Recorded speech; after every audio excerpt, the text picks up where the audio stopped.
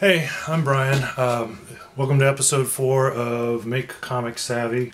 I'm going to try and get this kind of squeezed in because I got to go pick up my daughter here in about 30 minutes or so. What I'd like to talk about today is something a little bit different, and maybe you haven't really heard of it being talked about in the context of comics, but it's character acting. This is something that I've been paying a lot more attention to in recent years, trying to learn how to be more naturalistic in making my basically my lines on paper feel like real human beings, which is given that this is a storytelling medium by nature, that's really the gist of what I'm trying to do. I'm not trying to just draw pretty pictures. I'm trying to make it feel like what you're looking at is indeed real people or real aliens or real buildings or whatever. So in order to bring a quality of realism, or maybe realism isn't the right word, but to make the drawings feel natural and not make you feel like you're looking at drawings, I've been taking a lot more time in the last year, 2 years, whatever it's been, to focus on the character acting. The first thing that I do is in my sketchbook, which I think is a super important step that I used to really just try and avoid, and because I felt like it was wasting energy, is I spent a lot of time doing thumbnails. Excuse me. There are a tremendous amount of problem solving there's a tremendous amount of problem solving being done at this stage.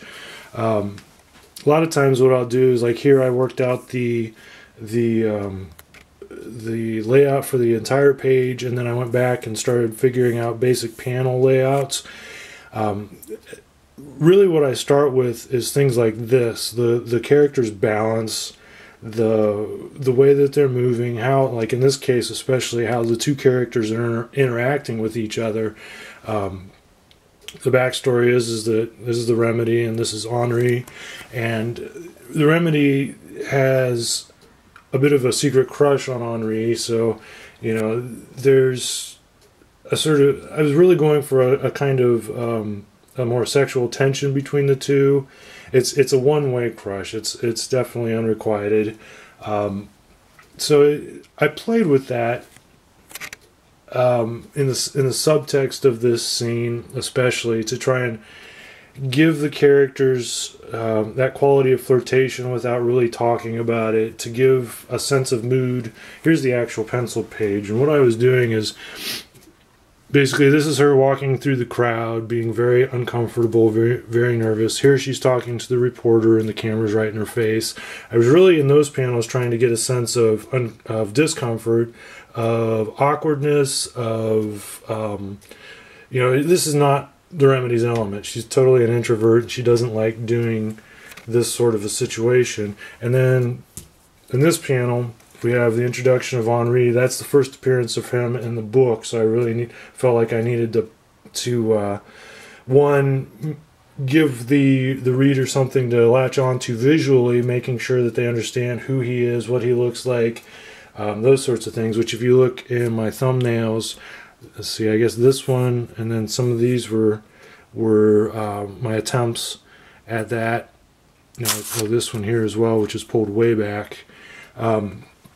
When I got to the actual page, I decided that wasn't going to be as effective as I thought it would be, which that happens a lot. This is the foundation I start from, and then once I get to this stage and start working on my layouts, I really fine tune it and sometimes scrap entire ideas. And it's all in the spirit of doing the best possible thing to the story, for the story. So, from here, I got what I was looking for mood-wise in these two panels. I established Henri as a character, and then from here I was re-establishing the mood and some of the other aspects, and then creating a bit of tension in this panel with which was established. This is page 7, established some of the previous plot points in earlier pages, so that all ties back together at this point and on the next couple pages. But breaking it down as far as character acting specifically, there's a few things that go into it. One is character balance. Like I said here, you can kind of see how I squiggled around the lines on her leg, trying to figure out exactly what, how I wanted to put that leg that she's not resting her weight on.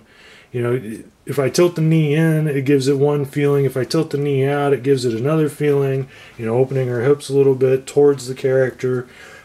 Just very, very subtle stuff that I think about to try and establish these tones and this mood in a way that even if you're not being told as the reader, you know, that you pick up on just, you know, just through your own tendencies of interacting with other people, sort of I guess an empathy, if you will. So again, that was the same thing with establishing proximity there.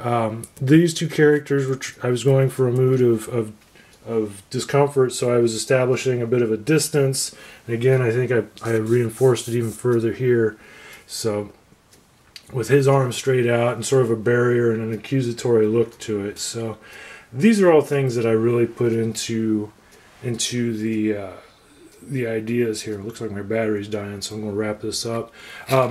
So, you know, I think this is something that doesn't necessarily get dealt with terribly often in a lot of the how-tos.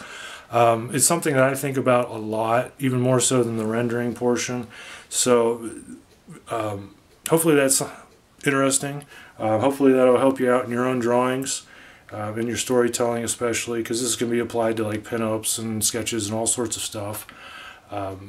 Give me feedback on this if you think it's cool. If it's not, whatever. You know, leave comments. I appreciate the subscriptions I've already got. If you haven't done so, I'd really appreciate it if you subscribe. Give this video a like. Let me know what you like, what you don't like. And of course, comments are always accepted and appreciated. Thanks for watching.